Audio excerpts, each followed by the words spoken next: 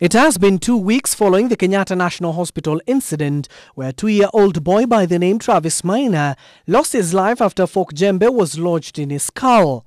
Since then, the family has been seeking answers from the National Hospital on what exactly transpired on the 11th of this month before the child was declared dead.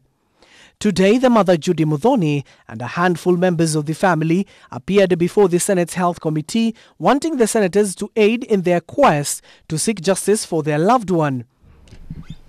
Pain, anguish and despair defined Judy's plea to the senators as she narrated her son's journey and seeking medical attention after Fork-Jembe was lodged in his head at their Kiambu home before taking him to Kenyatta, where he breathed his last.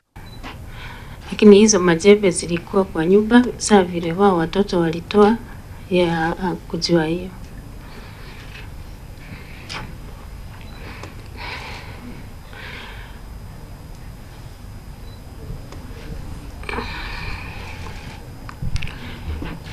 Juu hiyo wakati mimi nilikuwa kazi, nilipigiwa kitu saa 9 hapo, akaniambia ati wako medical. According to Judith, doctors at the Thika-based hospital said they could not attend to baby Travis and they referred him to Kenyatta National Hospital. At the National Hospital, Muthoni's family not only waited for hours for the baby to be admitted, but they claim they were also subjected to harsh treatment. Niliingia huko room 4. Ule daktari nilikuta huko alikuwa tu anapaguza meza. Hata kuangalia mwenye ameingia, akanishautia, akaniambia, "We mama, enda ulipe pesa alafu ukuje." Nikamuuliza pesa gani, na hiyo karatasi haiko imeandikwa pesa. Nikarudi huko kwa kulipa pesa. Nikamuuliza ni pesa gani inalipwa, akaniandikia hapo 20,500. Sasa nikamuuliza hii pesa yote natoa wapi saa?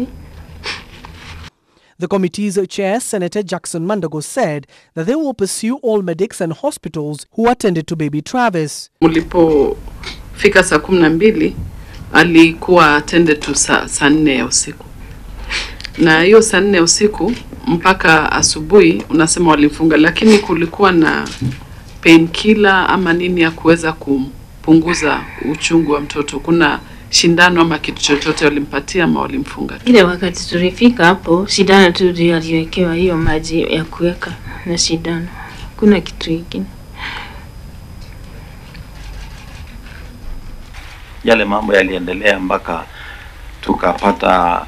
tukaweza kumpoteza mtoto huyu. Sisi kama kamati ya bunge la seneti tunasema wafanyakazi wa afya ama wafanyakazi wote wa serikali wanafaa kuwajibika wakati wanatimiza kazi ambazo wamepewa na serikali, na kwa hivyo kama bunge kamati sisi tunataka kuchunguza. This comes as the Kenya Medical Practitioners, Pharmacists and Dentists Union, Committiee, maintain that the lack of enough medical practitioners employed in numerous hospitals and the case of Travis could have been avoided if a neurosurgeon was available at the Thika Level 5 hospital to treat the 2-year-old.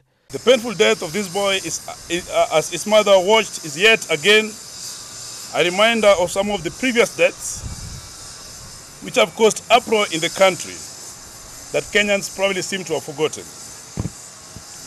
On Monday, 7th December 2020, a vibrant 28-year-old Dr. Stephen Mogosu died under similar circumstances, having contracted COVID-19 from the ward he was working. A nascent medical career nipped in the bud. Furthermore, his salary was unpaid for the period up to the point of his demise. Many other preventable deaths have occurred in our health facilities, and mainly as a result of weakness in our healthcare system. For instance, lack of ICU facilities, absence of appropriate health products, such as oxygen or blood, and also lack of the right mix of skilled personnel. Mandago said the committee will meet the Thika Level 5 hospital leadership, Kiambu Health Ministry, and also KNH to conduct investigations. Mambo ambayo mtatupatia itaweza kutusaidia sisi kama kamati, kwa sababu baadaye pia tutaalika wasimamizi wa hospitali yetu ya rufaa ya Kenyatta, na pia tutawaalika pia wasimamizi wa hospitali wa Thika ili tuweze kujua ni nani ya kuwajibika kwenye kazi ambao wanahitajika kuwajibika.